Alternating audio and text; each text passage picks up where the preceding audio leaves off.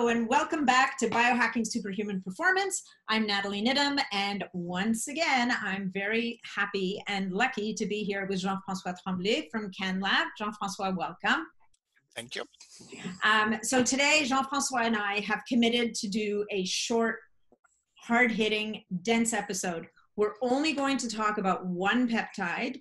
And it's a peptide that a lot of people don't know that much about, and it's actually a really interesting peptide. I mean, not that there is a peptide made that's not really interesting, but this one's very cool. I just had the opportunity to dig into it a little bit today, getting prepared for this. And then we're going to answer a couple of, or address a couple of issues that have come up quite a lot in the Facebook group, the BioHacking SuperHuman Performance group. These are things that they're not necessarily related to Thymulin, but I think what we'll do in our upcoming podcast is we're going to keep them a little bit more focused like this, and we'll always answer or speak to a couple of issues that we see that keep popping up. So hopefully that'll be helpful to people. Deal? Yeah. Great. All right. So Jean-Francois and I were talking last week, and I came across a peptide on the CanLab site called Thymulin that I didn't know a whole lot about. So of course I send a note to my trusty Jean-Francois and say, hey, what's up with this Thymulin stuff? So he sends me a bunch of studies. I dig into it. And of course, as per usual, super interesting. So Thymulin, I'll just introduce it quickly, is one of the Thymus Peptides. It's an immune modulating peptide, and it is really dependent on zinc for its function. So, which is really interesting because, of course, so many people are deficient in zinc, and we know that zinc is so critical to immune function. And now we start to see why, right? Because zinc acts as a cofactor for this peptide, which, as I was reading the study, Jean-Francois, Thymulin will bind to the receptor even in the absence of zinc, but it won't do anything. So, or much less. Or exactly, or much less.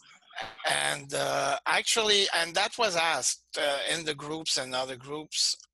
Okay, so what happened, you know, if you inject only Thymulin? Well, the thing is, Thymulin being one of the native peptides from the thymus, when it is secreted by the thymus, it is secreted without zinc. Yeah. And like with the GHK, once it reaches the bloodstream, then it's a passive thing. You know, you don't need to force that reaction. It just happens in the presence. So it's just going to bind to zinc that it floating around the blood, right. And bang, it's gonna become Thymulin with zinc. But it needs to find the zinc. Yeah, that's the thing. Assuming that you have enough zinc, so that you're not deficient, and you know.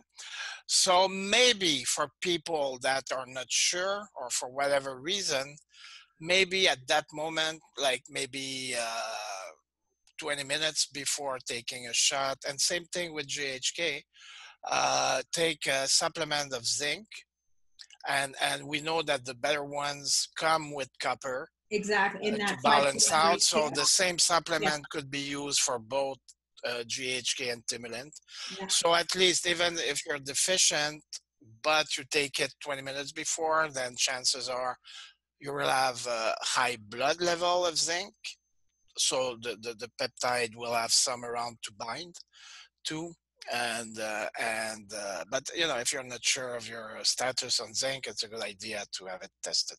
Right. So the interesting thing about zinc and copper, I think that bears mentioning, is that your genetics come into play here as well. And this is where it's a really good idea, if you've looked at your genomic report, to understand if you're a person that has a tendency to bioaccumulate zinc and copper, and those people actually need to be careful with not supplementing because they can build toxic levels quite quickly. So with zinc, I think there's some symptoms when you're overdone on zinc. I think nausea is one of them. You know, you feel a bit sick. Copper, and it takes but isn't the loss of taste and smell a lack of zinc, or is it excess of zinc? I know that if you have too much zinc, you have a metal taste in your And a mouth. metallic That's taste. a bit like metformin for other reasons. So you get that. But truth is, It's uncommon. because of, I don't know if we talked about that before, because of the depletion of cells and all that, most populations on this planet are zinc deficient, which in big part explains the every decade we see a lowering of testosterone levels in men, Right. because it's directly influenced by the zinc deficiencies that we're seeing over the decades. Okay, cool. So understanding your genomics, and if you're really curious and you have access to it, there's definitely tests like a SpectraCell that can assess your status of zinc and copper.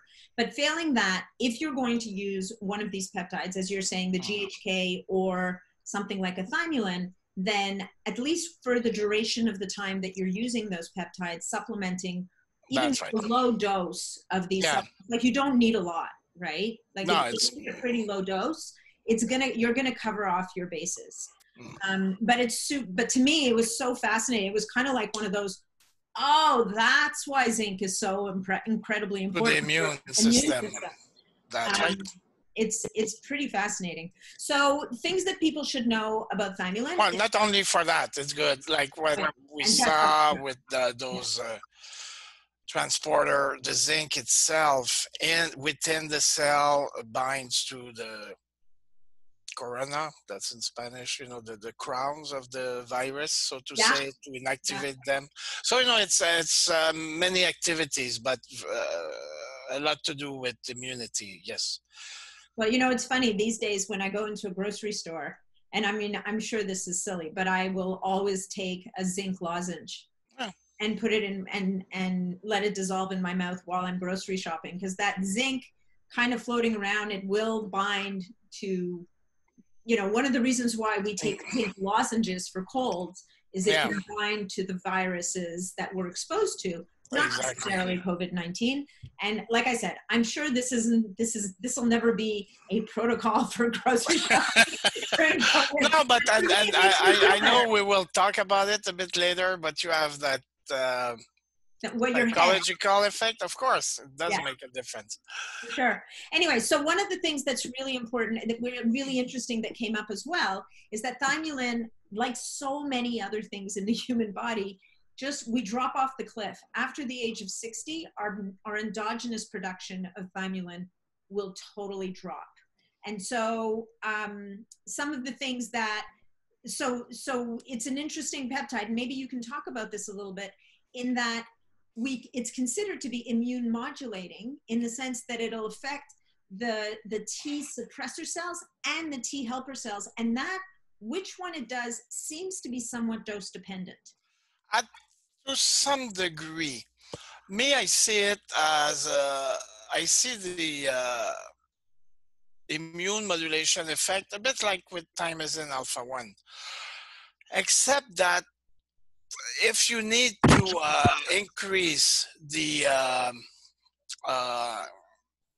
T cells activity, it seems that it needs less thymulin than if you have an autoimmune condition where you would need a stronger effect. Yeah, So that's yeah. it's still a modulation effect, but it seems that on one side it's easier to balance than TH1 and TH2 than to balance the other side. So Right.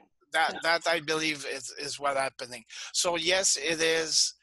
It's the same mechanism, but they're a bit dose dependent in that case. Right. So yeah, because it was talking about in any event, in the paper I looked at, which I can always post in the comments when I post this, that in the kind of 50 to 500 microgram dosages is what they were seeming to use for immune support.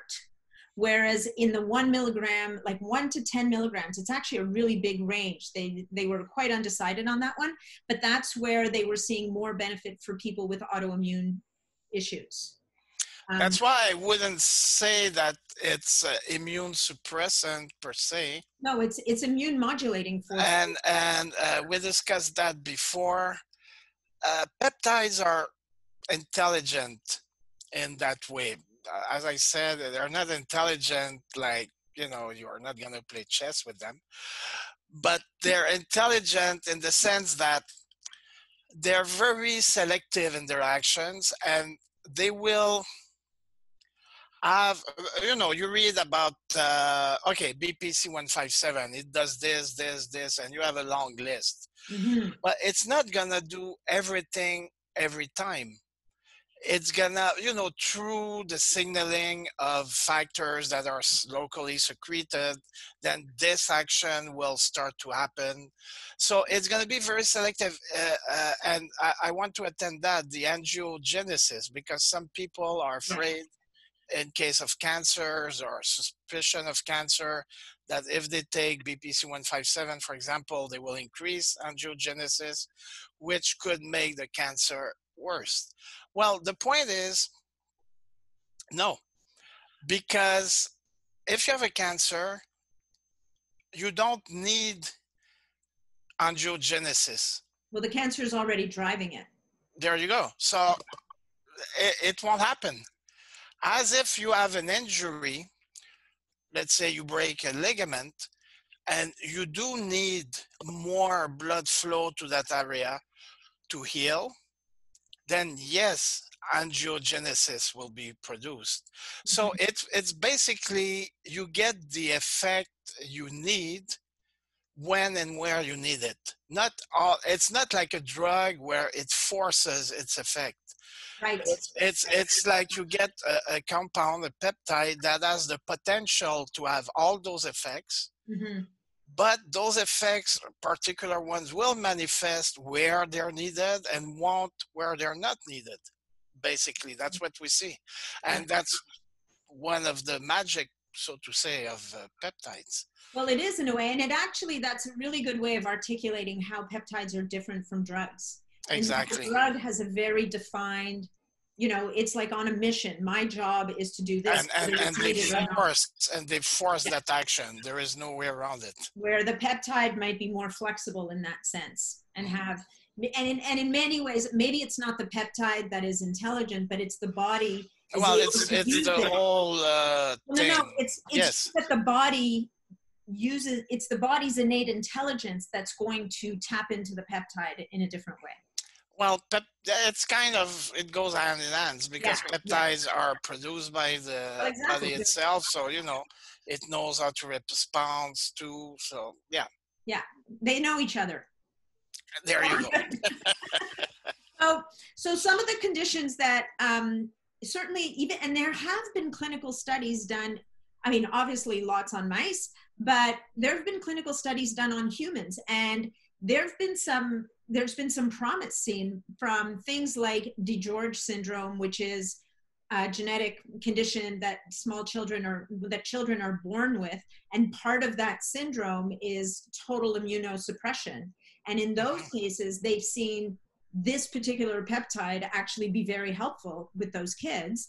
And then on the other side of the scale, you've got things like rheumatoid arthritis, where now you're trying to bring down the system, like, modulate the immune system in another direction.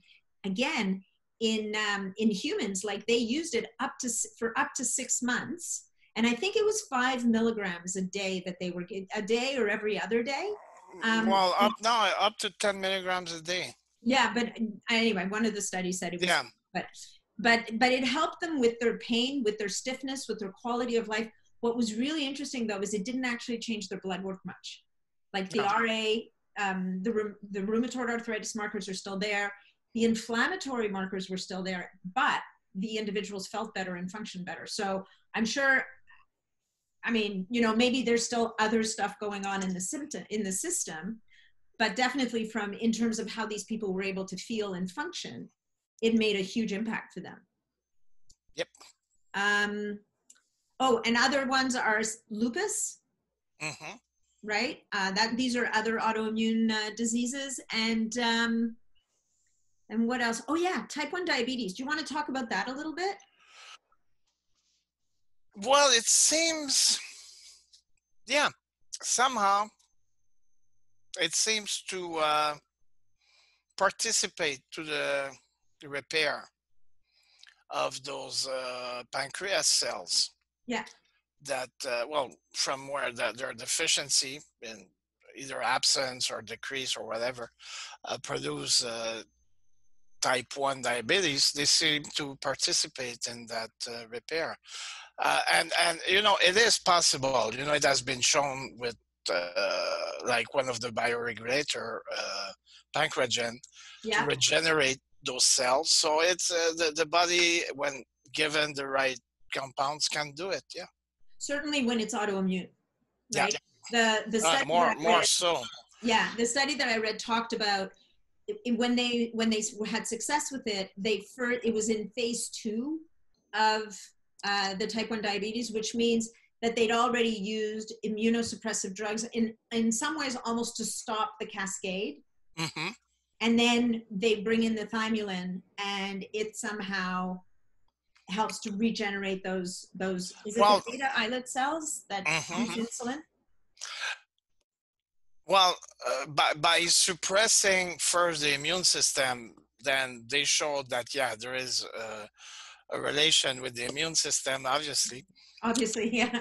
And yeah, by introducing the thymulin, which is a balancing of the immune system. Now there was a strong unbalance, so the thymulin brought it back again, like a bit like thymosin alpha 1, but just brought it back where it should be, no more, no less.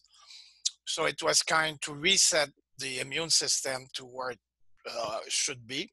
Mm-hmm. So if the cause of the problem was, yeah, autoimmune, then that would be the way to fix it. A bit like if you have how do you call it, dysbiosis in your Yeah, even the most medical, the most anti-medicine doctors in functional medicine will use antibiotics, and absolutely. the Yeah, approach, you kill everything, then repopulate with good ones. yeah. So, you know, sometimes you just need to do that, you know, start from scratch and then rebuild the right way. Yeah, well, it's like when you have when you have a house that's too old, and sometimes it's just better to tear the thing down There you and go. start over again. Um, what else would we want to talk about this? Well, Oh, actually, you know what? There was something else. Thymosin alpha 1 and thymulin. It sounds to me like they're not that different. Do you have no, a they're sense not. of how they are? Like, why do you think I they're not actually, over? you know, I've read, and I wish I could, I'll try to find where I've read that. But in China, when they had that outbreak of COVID-19, it was reported that in hospital they were treating patients with Thymulin. Right, because it affects this. Yeah, so there was a study I saw where it said again, it modulates that cytokine storm, There you go. and specifically in the lungs. Yeah. Which, well, actually, it was because I guess they Well, administered not it there. Yeah, yeah. They with the see flu. the effect, but it seems it's more an effect on the blood vessels that Yeah, manifests itself in the lung. Anyway, it's a bit more complex, but yeah, basically this is it. but So no, the key, if we talk about that virus pandemic right now, is, yeah, it's the immune system. There is no big secret around it. well, and You know, modulating it so that it doesn't go into overdrive somehow if you catch it, and it at may the go, perfect time. or to if you make your immune system strong in the sense that just where it should be, Yeah. then if you catch it, it won't go further than that. Mm-hmm. Or at least Just I hope like so. Yeah. mild symptoms, and that will be it. Yeah. So Yeah, no, it's interesting. I mean, for me right now, like you, I think, I mean, I'm using my thymosin alpha 1 pretty consistently. I'm taking zinc periodically. Like, I don't take it every day, but I yeah. probably take some every week. I'm, optimizing my D3 and K2 because, again, the other thing, I mean, we don't want this to turn into a COVID-19 discussion, but there's definitely graphs. You actually posted a really good one in the group last week Hmm. that showed that not that people have to supplement with D3 if they get sick, but you have to want to make sure that your D3 levels are optimal, because it That's right. seems to have a huge impact on people's outcome if they catch COVID. If they get sick. Yeah. Yeah. Once you're sick, it may not be the best time to start To start, taking. exactly. So making, so it's kind of like taking care of the house right now. Before anything happens, balance the immune system, optimize those cofactors that your immune system needs to function properly. That's the whole point. That's why people get sick of anything. That because worldwide, we're we became weaker and weaker And for imbalanced. Yeah. contamination, the stress, the food is less nutritive than before. So of course we see all those things happening. We talked about that. The Lyme disease. It's not a new thing. They found Lyme bacteria, dead ones, but in mummies 5,000 years old. So it's not new. Maybe the variants are okay, but no. What is new is we're weaker, and those things show up. Yeah. So take care of the house, be healthy, and you're going to avoid most of those things. And even if you catch them, you'll avoid strong symptoms, basically. Yeah, so that's the thing, right? It's not going to prevent you from catching something, but it may very well set you up for a much better outcome because Oh, and by the way, manage it. Tell me. the old solution to that thing, it's not complicated. They couldn't apply it at the beginning because we were not ready, but it's gonna come down to two things: Oh wash yeah, your we talked hands about this. and wear a mask. That's the end of it. If you wear a mask and I wear a mask and one of us has the virus, there is 1.5% chance that you'll contract it from me if you wear a mask and I wear one. Well, and if we're very close and yelling at each other, and Like that's that 1.5%. yeah, So it's not complicated. They could stop the confinements. They could, if they would, everybody would wear a mask. It's cheap, it's easy. Before we would watch, on the news, those little Chinese people all wear masks all the time. So they're crazy. Well, no, they were not that crazy. That's what we should do now. no, they're kind of onto something actually. And instead of forced confinement, which is really harsh on the economy, I'm sure everybody will agree, that could be implemented, confine or wear masks. You decide. Some people, they like to be confined. They get a little check from the government and I don't watch, think that's no, there are some of them, and watch Netflix all day. Me, I've been watching a lot of Netflix. I cannot tell you the number of lives I've saved like that. Anyway, but it's that simple. We were not ready because there wasn't that many masks a month or so ago, but now that's being fixed, and that problem could be fixed very fast, even in the case of, because that virus will mutate. They found mutation already. One of them is worse. Yeah. And what we see with a higher rate in the south of the US, I think they popped out, and somewhere else. Yeah. Another variant popped out. It's even less symptomatic, less problem. We don't know in 6 months what's going to pop out. But wear a mask. That's it. And optimize your immune system and balance your immune system. If that is taken Wear care masks, of. wash your hands, optimize your immune system, and so in that sense, I mean, even though now there's this weird thing coming up with kids, with some children, in that sense, it makes so much sense that it's hitting an older population much harder. Yeah, but our immune function goes down, our growth hormone secretion goes, like everything depletes, and but you're surprised with kids. Listen, 20 years ago, diabetes type 2 was known to be an old people problem. Yeah. Now you have children who has type 2 diabetes. Yeah. They're affected by bad habits of diet, everything. Yeah, I think we just don't know enough yet, because I think we don't. This is so new. What I read this morning was that they had no underlying conditions, but the problem is that conventional you know, conventional medicine often doesn't consider things that we consider imbalances to be imbalances. Like they're not going to look at a child's zinc status or a child's, you know, whatever it happens, or if a kid's sleep deprived. So we just don't know yet. And I mean, you know, and they just sometimes don't make that 1 + 1 makes 2. Like they know, you know, those that medication, the chloroquine. hydroxychloroquine. Yeah, that, you know, what it does with zinc, and Yeah. that's why the results are mitigated, because some people, they will try on them have low zinc, so you know it's not gonna work so well, so they gonna say, oh yeah, it doesn't work for everybody, it's not that good. Yeah, but did you think that to work you need zinc, and maybe those people you gave it to, they didn't have enough zinc? They were deficient. Yeah. You know, they should have thought about that, but for some, I don't know why they don't think about that, but anyway. It's all good. So Thymulin, basically that's it. And I know that the big question is dosages. Mhm. Well, it's easy. No, it's, well, It's easy. not easy. No, but as an overall preventive strengthening of the immune system, yeah, I would go between 0.5 milligram to 1 milligram per day.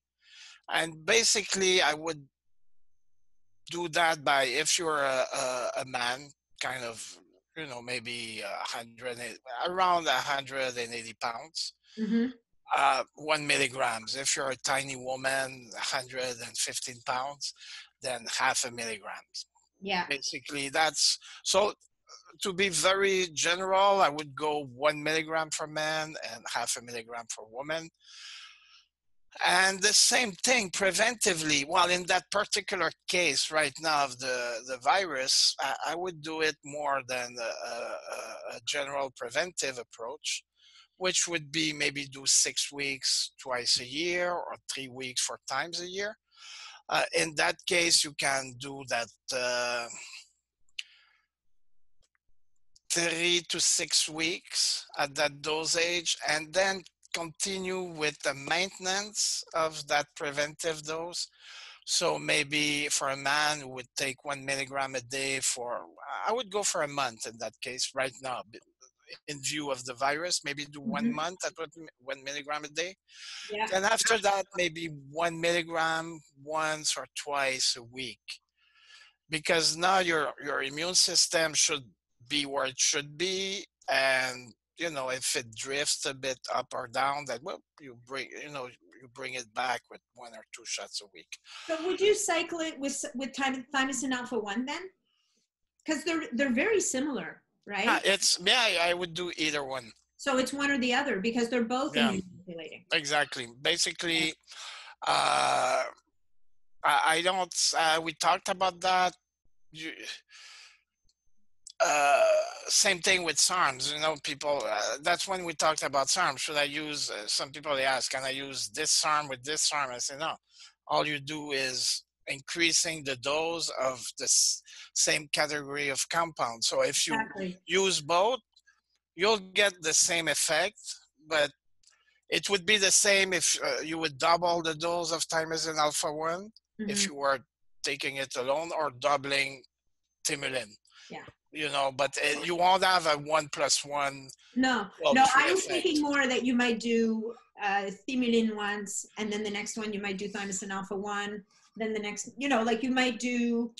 Yeah, you can do that because there is a reason when it's not therapeutic. Where my point of view is, you do for as long as you need until you're healed. Basically, I like to cycle everything. Why too? Because, you know, we do develop antibodies to peptides. I know. But most of the times, those antibodies are inactive. Usually you get active antibodies for bigger peptides, you know, because the body sees them bigger, they recognize them more as a threat, or could be threat. But most of the time it's inactive, but the possibility is always there. So by cycling, then you kind of avoid that possibility. That possibility. Overuse of a peptide, not therapeutically.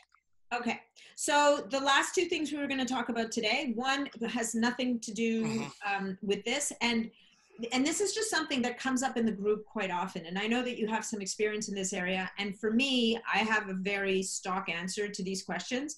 Quite often we have guys asking about or talking about how they think they need to be taking aromatase inhibitors. And what aromatase inhibitors are basically they're drugs that prevent testosterone from converting into estrogen. And I think that a lot of people don't really grasp how important estrogen is to men as well as to women. And I think that to blindly decide you're going to take an aromatase inhibitor without understanding, first of all, what your status is, your hormone status is today. So whether you're doing a Dutch panel or blood testing to really see what's going on. And even to a degree, having done your genetic testing would help you to understand, are your pathways for aromatization upregulated or downregulated? Because sometimes that you can address it at that point. But I know that you had a really strong point of view on aromatase inhibitors in general. So Yeah, that's goes back over 30 years ago when I was doing other kinds of consultations. yeah, And basically, it's easy. You aromatize testosterone when you have too much, or you over aromatize when you have too much testosterone. So now you're going to tell me, okay, I do it. Okay, in the case of a bodybuilder who takes 1,000 milligrams a week of testosterone, yeah, well, well, that's too much. yeah, So then they're the first again who started to use aromatase inhibitors. So now you come to people, they say, yeah, no, but I'm not taking 1,000 milligrams a week. I'm doing TRT. I'm taking replacement. So I'm not overdosing. Well, you're wrong. You are. yeah, You don't know it, but you are, because you're doing it wrong most of the time. And most doctors prescribe it wrong. Is that the pharmacokinetic of injected testosterone? It's not a straight line up, meaning you inject it and then you reach right away one level and keep that level for, let's say, 2 weeks, and then it drops where you take another shot. It's a curve. yeah. So the day you inject, you have a much higher level of testosterone than the natural levels. And because of that, you will aromatize. And then it's going to drop. But that whole aromatization process, it started. So even after it drops, you will continue to aromatize until the body realizes, oh, but I don't have too much testosterone anymore. Mhm. Then it's going to stop. Then 10 days or a week or 2 weeks after, you're going to take another shot, and bang, you're going to start that again. And first thing you know, you have bitch tits. And you wonder why.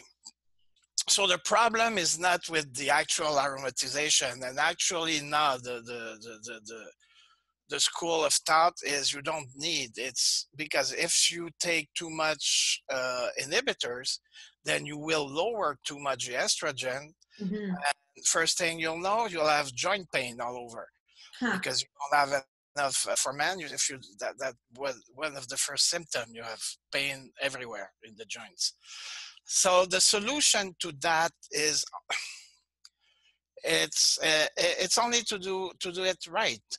So people they use the cream Yeah, where it's a it's an daily everyday dose, thing. Yeah, so they have much more steady levels. yeah. People who inject testosterone in smaller quantities but more frequently and as a minimum twice a week, they don't have that problem.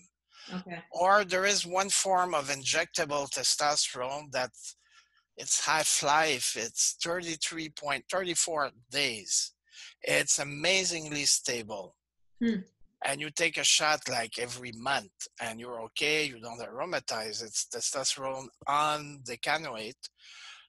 It's, I don't remember the commercial names. There is one name for Europe, one name for America, but it is sold in pharmacies, and you have much more steady levels because basically there is a ratio to keep. And if you increase your testosterone, there should be some aromatization that happen. You should have a ratio, the estrogen should increase a bit.